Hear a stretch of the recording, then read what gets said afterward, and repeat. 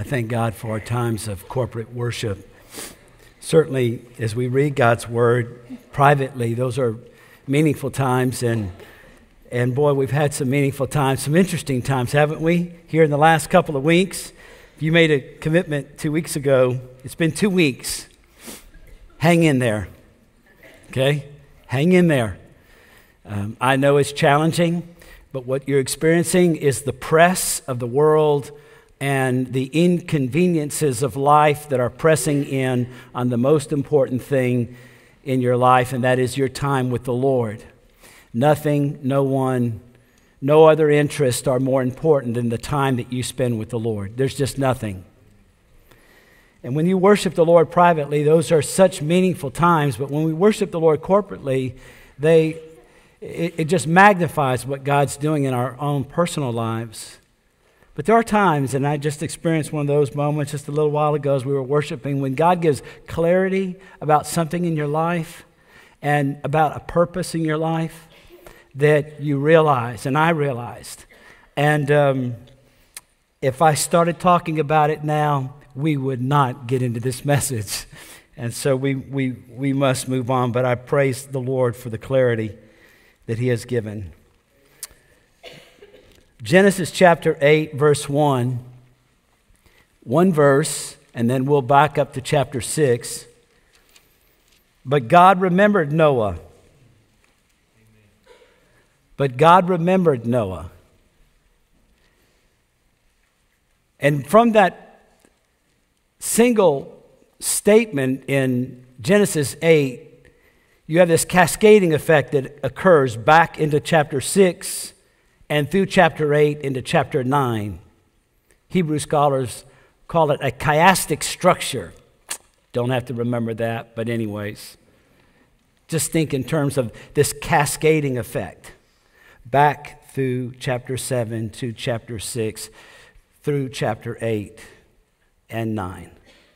But the pivoting and riveting verse is that God remembered Noah 150 days after a flood, a worldwide flood that was devastating upon a humanity that God said He would bless, but were refusing to experience the blessing of God according to how God had ordered the blessings. God said He would bless them, but men, as we see in the case of Adam and Eve last week in Genesis 3, began to exert their independence and find that they could be, or they could exert their independence in such a way that they would become like God, that they themselves could possess this God-likeness, and they would exert their independence and not their dependence upon the Lord. And so since the very fall of man in Genesis 3, we see this plummeting of humanity into just a deep, dark pit.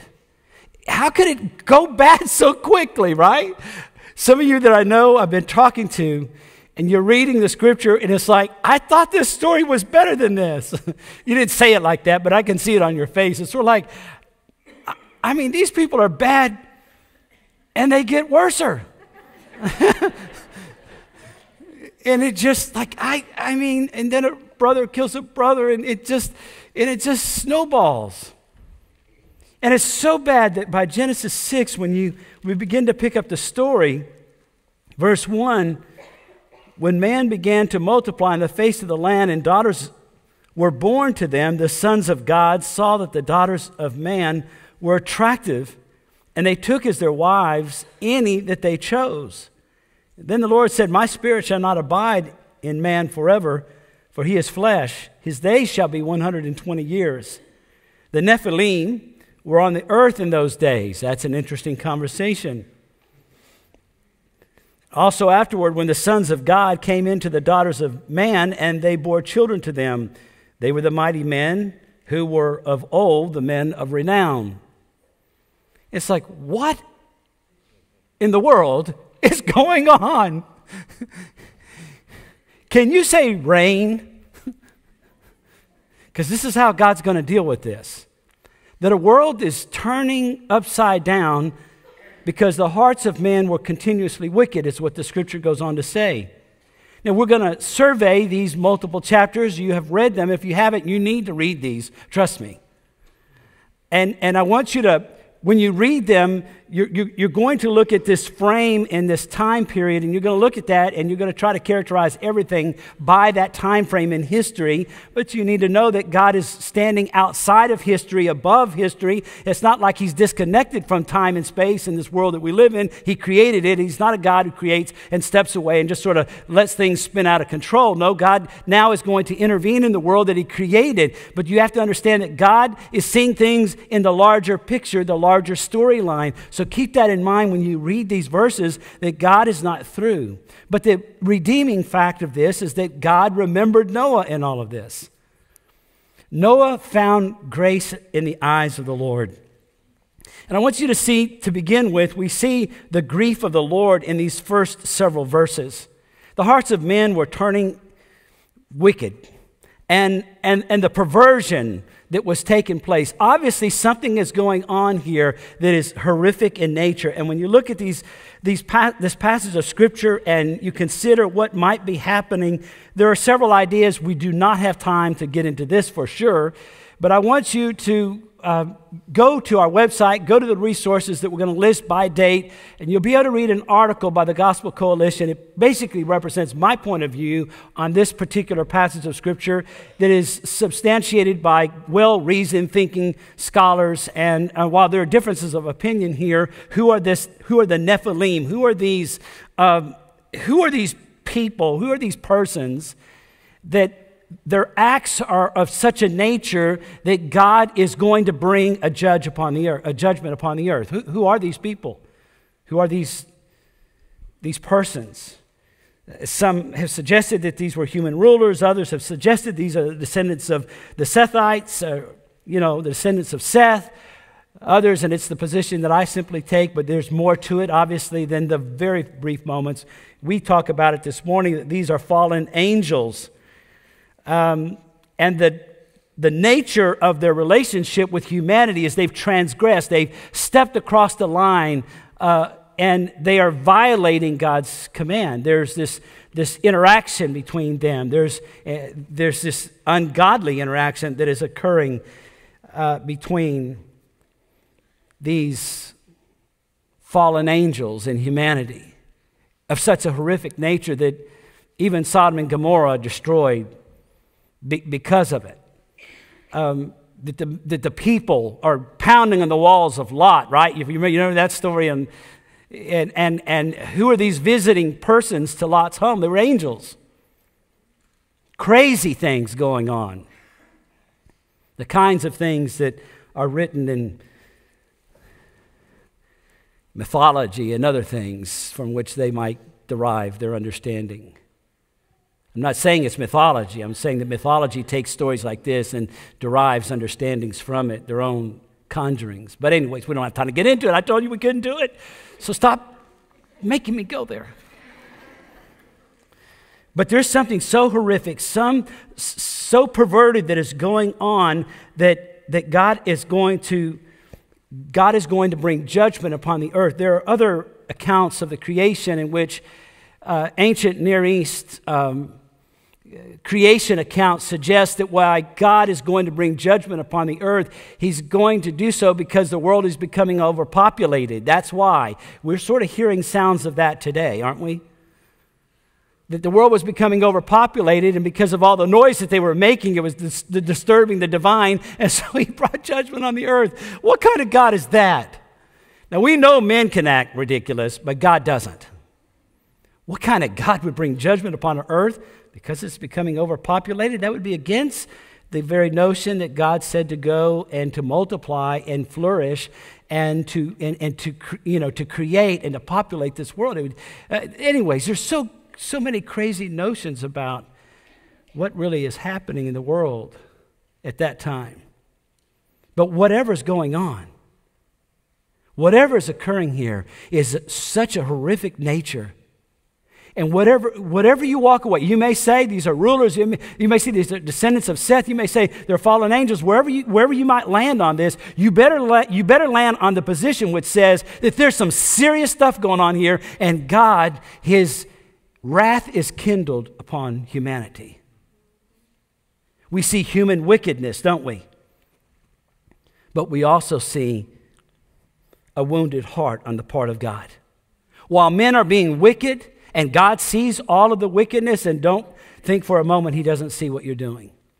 Don't even kid yourself, because God sees it all. And when he sees all of this human wickedness that's going on, you know what? His heart is wounded. He's grieving. He's lamenting. It stirs the heart of our God. At the heart of God's wrath that's being poured out upon the earth, at the very heart of it is the lament of God. To see all that he has created and what he has created, that they have rebelled and that they are committing such acts of violence. In verse 5, and the Lord saw that the wickedness of man was great in the earth, and that every intention of the thoughts of his heart was only evil continually. Some translations use the word imaginations. In other words, men were putting together, they were devising such perverted things, they were framing such things, they were inventing, this is the idea behind intentions or imaginations, that they were imagining and inventing things that were so wicked, they were so wicked that when God looked upon that, he had no choice, because had God not brought judgment upon the earth, what would it have said about him? It would have been inconsistent with himself. And so, out of his wrath that is motivated by his sense of a broken heart, out of his lament for the humanity that he's created, he devises a plan. And this plan is going to be fulfilled by Noah. It's a plan to build an ark. You can go to Kentucky today, and actually they have a replica of it. I think a few of you have even been there. It's amazing. There's some videos online. You can watch that. It might even be a great family trip for you to go and see the actual design of Noah's Ark. Much conversation centering around Noah's Ark, and if in fact it's been discovered today on Mount Ararat and so forth and so on. There's a whole lot in these chapters that I can't really get into, but what I'm trying to get into is what God is doing in the midst of humanity that has become wicked. And the wickedness of humanity, we see the broken heart of God lamenting over his creation, now willing to, in his judgment, to also devise a plan wherein he's going to instruct Noah, you can read it for yourself, to go and to build this incredible vessel. This incredible vessel that will house animals of the same kind. Very important, the idea that they are of the same kind. By the way, you can't repopulate it, unless you have a male and a female of the same kind. That's how God's design is. That's God's design from the very act of creation. It will always be his design. If humans are going to flourish, we will flourish because male and female have joined themselves together, and we are replicating ourselves through the God-ordained process of replication, of procreation, and that is God's way of expanding humanity and his image upon the earth, because we, Genesis 1:28, we are his image bearers. He created us in his image, and he designed us in such a way that we too would have a creative function in the economy of God that would reflect not only be good for us, but would reflect the glory of God. It would say something about the God who had created. This is a marvelous thing that we see in this vessel that God has created, and he instructs Noah to go ahead and build it for 120 years. He's building it, and the New Testament tells us that Noah was a preacher of righteousness. The very fact that he was constructing this vessel, this ark, and he was building it according to God's very particular design, and that he would finish it according to God's design. The fact that he's doing that shows his willingness to exercise faith. His faith is seen by his obedience. The Bible says that it was by faith. Hebrews 11 tells us that Noah engaged this. It's always been by faith. Salvation has always been by faith. But the salvation that saves us by faith is a salvation that is made evident by obedience. You always know when faith is present because obedience is going to follow. And the result of Noah, who was willing to trust God's plan, was he was obedient for 120 years, proclaiming the plan of God, the rightness and the righteousness of God. This is what he's doing. And so for all of this period of time, he's proclaiming God's plan, that there is an opportunity for salvation. Not only 8 people, Noah and his children and their wives are the ones who actually come on to the ark itself. This is not the, popular version several years ago of Noah's Ark where we got Tubal-Cain on the ark as well. It's sort of like, okay, Hollywood, there we go. We got additional people on Noah's Ark. The Bible doesn't say it, but somehow they got on. Trust me, if you were there on that occasion when you saw the rain, which you had never seen before, and you thought, well, can we say rain? What is this? We know what water looks like, but falling from the sky, we don't know what that looks like. And here it all comes down. You would be rushing to the ark that Noah had been building, thinking, that crazy man, he was building something. Honey, get your stuff, let's go. I mean, like some of y'all in the explosion, right? A couple of months ago, it was sort of like, the windows are broken. We don't have time to analyze this. Get in the car and let's go, right? Isn't that what you did? I know you did. You told me. Get your stuff. I don't know what's happening. Let's go. Well, thankfully, you're safe and we're all here to talk about it. But those people who said, honey, get your stuff, let's go. That crazy guy that we've been watching all those years, there's something to all that. And then you show up and realize there's no way to get into this thing anymore. How do you get in this thing? Well, we don't know. We didn't really watch them that closely to see anything about the design. Anyways, I don't know what they said other than must have been wailing and weeping and gnashing of teeth, scratching at the outside of the ark, trying their best to get onto it, hold onto it in the midst of this great flood, a flood that God brings upon the earth, not because he doesn't care about humanity, it's because he cares that he brings his judgment. Remember, his wrath, his judgment is being poured out because he is of his mercy, because of his lament, because of his grief, because of, if we could use the term, his wounded heart. I'm speaking in human terms when I say that. Obviously, God doesn't have literally a wounded heart. You know what I'm talking about, figuratively speaking. And so we see his grief in all of this, and the rebellion of humanity, over the rebellion of humanity, and so he sends this flood upon the earth. But then in verse 8, notice this. There's several key verses that I'm trying to draw our attention to. But Noah found favor in the eyes of the Lord. This is such a marvelous. God remembered Noah. He also found favor in the eyes of the Lord. This favor that Noah experienced was ultimately God's grace. It was that unearned favor, that unearned merit that God gives us. The favor of the Lord. It's really the first time that this word occurs in the Scriptures, and because Genesis is a book of beginnings, it's a book of first, you're constantly going to be encountering this idea of first, and here we find a first reference to the favor of God. Noah, he found favor in the eyes of the Lord, the grace of God. It's what put Noah in right standing with God as someone who was forgiven. He was a man who God chose to forgive. It wasn't that Noah was perfect. It wasn't that he was sinless. That was not the case. And you read a little bit further in the story and realize as soon as they get off the ark, it doesn't go well. Okay? It doesn't go well. But you explain that to your children, okay? And when you get one of those children's Bibles out, trust me, they'll skip over a few of the passages. Let's get the children's version out there. Hopefully you're reading with your children. If you don't teach your children these stories, trust me, they'll grow up to be like me. They won't know those stories. You have to read them as an adult, right? Like so many of us had to read them as an adult. I don't know. Are you kidding me? Is that really in the Bible? Yeah. Instead of growing up and saying, yeah, I've known it since, it's always been in the Bible. Instead of like some of us as adults, wow, I can't believe that. I mean, you're not going to get bored reading the Bible, for sure. And so we have this man, Noah, who found grace in the eyes of the Lord. He was a forgiven man. He was, according to verse 9, these are the generations of Noah. Noah was a righteous man, 3 characteristics. He was righteous, he was blameless in his generation, and he walked with God. 3 characteristics of Noah's life.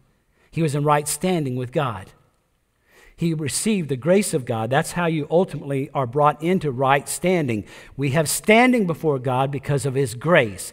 God opens the door. He gives us an opportunity. By His grace, He extends to us something that we do not deserve. It wasn't as though Noah deserved it, but Noah received it. Having received the grace of God, he walked in the grace of God. He walked righteously. He walked righteously. He walked blamelessly. In moral uprightness. That's what he's talking about. The context demands it because of the horrific sexual sins that were being committed in that day and time. The violence that they were committing against one another, according to verse 11, the earth was corrupt in God's sight. It was corrupt. There was such acts of violence that were being committed against one another. The things that they were doing, humanity upon humanity, was unbelievable. Noah refrained from those things. This is the idea. He walked blamelessly. He maintained an active and ongoing relationship with the Lord. And so as a result of this, God blessed them. And the way that we see God blessing them in many ways, but one of the ways is that they were able to give birth to 3 sons, Shem, Ham, and Japheth. These were a part of God's blessing, the having of children, procreation, the human flourishing. Humanity would continue to expand and fulfill God's command to them to go and to multiply and be fruitful, and as you see it in the next few chapters as well. And so this wonderful thing is occurring, this relationship. He's walking with the Lord. He's faithful. He's fruitful. He's walking in grace. He's walking righteously and blamelessly, and he's experiencing God's blessing in his life. And God's not through with him. God's grace. But we see not only God's grace, his approval and affirmation of Noah's life, but we see his guidance. We see his guidance. In verse 11, the earth was corrupt, there's violence. God saw the earth, and behold, it was corrupt, for all the flesh was corrupted their way on the earth. And God said to Noah, I have determined to make an end of all flesh, for the earth is filled with violence through them. It continues to be so. This violence, it's repeated. Disregard for the image of the other image bearer next to you. When you take the life of another person, when you traffic the other person, when you use the other person, when you degrade them, you reduce them, all of these things, acts of violence can be both physical as well as psychological. That these acts of violence were such a magnitude that God brought this judgment. But he wasn't through with them. And he gives them this guidance. And so what follows is the guidance of the building of the ark. And you can take time and you can read the whole construction. It's marvelous. It's worth considering. It's worth looking at. But what's important is that we see that this work that Noah is about is a foreshadowing. He's building an ark. He's building something that ultimately will provide his safety, his security, and his salvation. Do you know anybody who provided that for us? It's a foreshadowing. In some ways, it's a type of Christ. It's an Old Testament preview of who Christ is going to be. We see in the very ark itself is this foreshadowing of what Christ is going to mean to us. You see, just like the ark, Christ provides the only way. John 14:6 says this, I am the way, the truth, the life. If Jesus would have said, I am a way, I am a truth, and I am a life, something you could experience along the many other pursuits of life, and you would experience the same kind of satisfaction in it. If that's what he really wanted for us, he would have said it. It's not what he said. He used the definite article. Just like Noah, just like God's instruction, no, you build an ark. It will be the only way.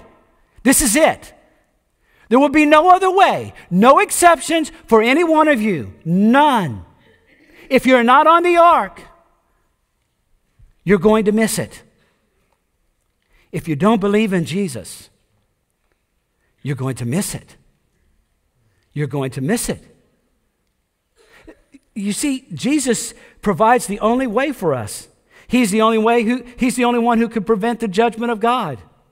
When Noah stepped onto the ark, when the rain began to fall, and they were shut in, the Bible says, when they were it prevented the judgment of God. On every other place, the judgment of God fell except for in the ark.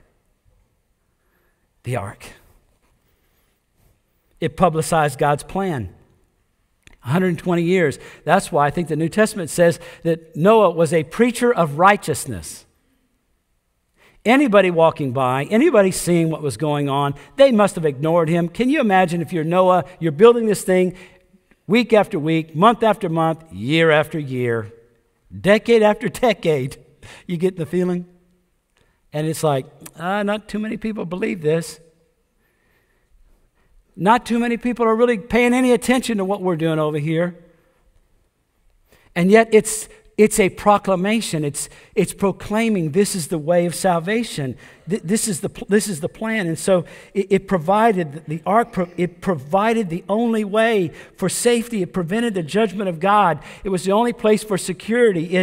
It publicized God's plan. It was God's plan for salvation. That's what the ark did. The ark, the tibah, as the Hebrew language describes it. The tibah. It's an interesting word. It's basically the same word that is used in Exodus. If you want to write this down, Exodus 2, verses 3 through 5.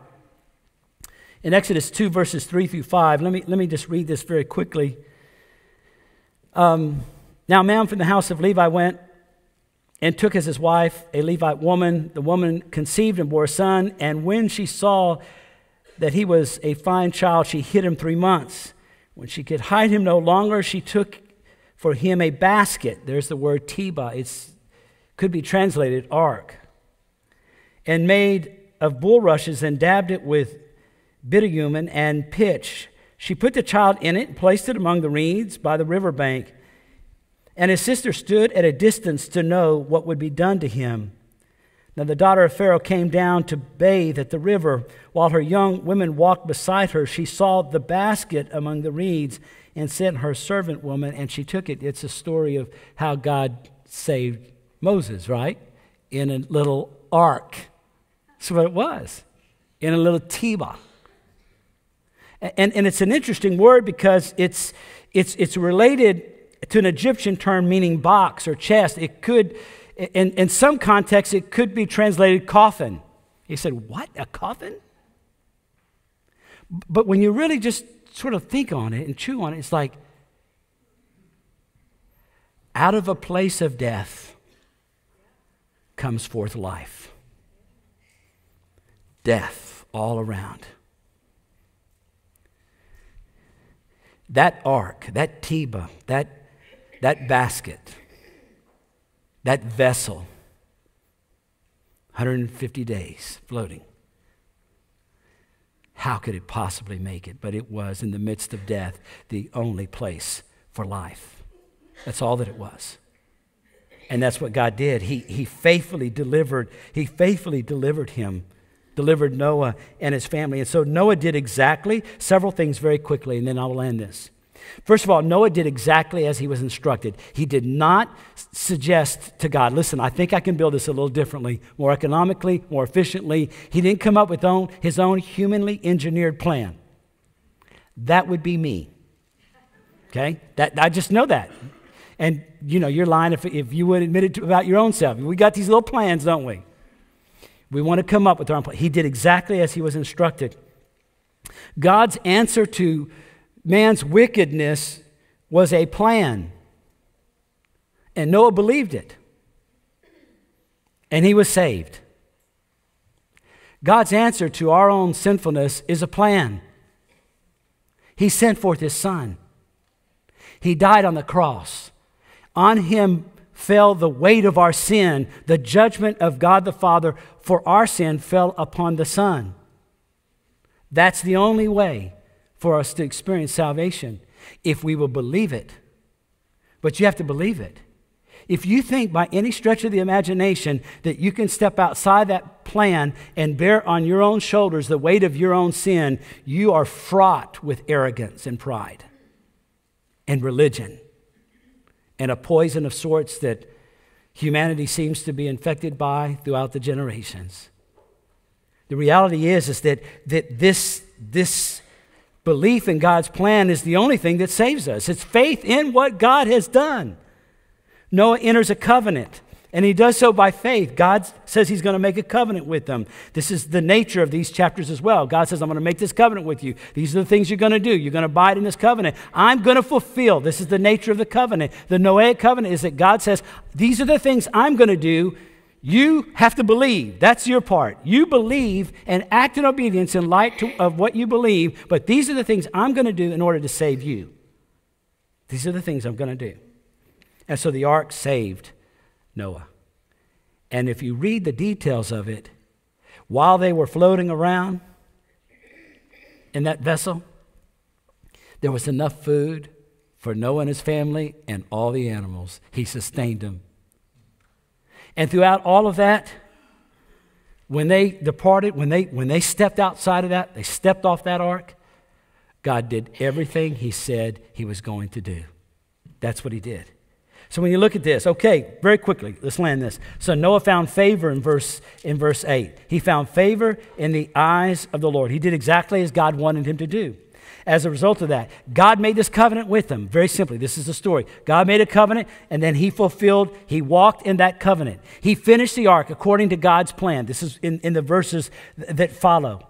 And so in an interesting passage of Scripture in chapter 7, in verse 16, I love this. I love it, and just use your little highlighter here, okay? It's highlighted in my Bible if you want to see right there. He shut him in. So not only did he build the ark, they enter the ark, but then God shuts him in. The idea is that he seals him in the ark. Once he's in the ark, he cannot lose his place or position. He cannot lose his protection. He cannot lose his salvation. Are you following me? Are you know where I'm going with this? Amen. Once you're in, you're in. Amen. And we, Christians, particularly we who are Baptists, believe this, and I'm unapologetic about this. I don't talk a lot about being Baptist necessarily, not that I'm ashamed of it, but we who are Baptists believe in what's called the security of the believer. He shut them in. We are secure. We persevere. God has done all that he needs to do for us. And once he saves us, we are kept forever and ever and ever. We are his. This is God's story. This is what he wants for us. And so then in chapter 8, verse 1, God remembered Noah. And you read this story, and you look at what God's doing with his people, and you see that then Noah goes out, and he's fruitful, and he multiplies, and he experiences what God ultimately designed for him. So what do we learn from these stories? We are in the creation era of the 12 eras that we're looking at. And this creation era is reminding us that a world that God created so marvelously is broken very quickly. But God doesn't give up. He deals with us in grace. He deals with us in mercy. Praise be to God that he does that. So you may feel the weight and the heaviness of a sense of what you've done. We should feel this heaviness to what we have done. That whatever wickedness or violence or whatever we've committed that is an offense to Almighty God, that even in that, God is merciful. If we will turn and we will believe upon the Lord Jesus Christ. This story is a story that will repeat itself throughout. It's the story of redemption. It's the story, the greatest story, the epic story that we find in Noah's Ark for sure. Let's pray. Lord, as we learn and we grow and we experience these verses so much that we don't have time to discuss this morning, but so much that remind us of your goodness in our life toward us. We thank you that it's your goodness that leads us to repentance. It's your goodness that captivates our hearts. It's your love for us that's compelling. And I pray, Lord, as we sit before you this morning and we contemplate our own lives and we just think about what you're doing, that you do speak to us and we hear it through your word. We read it, we hear it, we speak it. But Lord, most importantly, we respond to what you're saying. That when you reveal yourself, when you make yourself known to us, that you call us to hear and to respond. And your grace is necessary for this, or we just wouldn't do it. So I pray for an outpouring of your grace in this service, Lord. Just be gracious, deep and wide in each of our lives. For those that need to confess you as their Savior, may they do that. For those, Lord, who have been your child, they know that, and yet they've gotten a little off track or something. They know they're not exactly where they need to be. I pray that they realize that they're your child and nothing has changed. You still call them a part of the family. And while they may not be living according to your name right now, God, I pray that they would turn and they would repent and they would renew their fellowship with you. We pray this in Jesus' name. Amen.